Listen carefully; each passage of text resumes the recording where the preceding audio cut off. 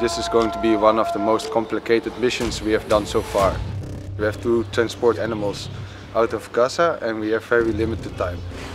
We are preparing now the crates for the animals. We have to do it very fast. To keep all these wild animals, it's not easy. You can also see in the enclosures they are not in the best condition. Some of the animals need really urgent attention, especially the male wolf. He seems to have a huge tumor. The fact that they have very limited space to live in also means that they have physical issues, but they also have a lot of mental issues that need to be urgently taken care of. Luckily, we have the full cooperation of the people on site. The owner, he's happy that we're here to help.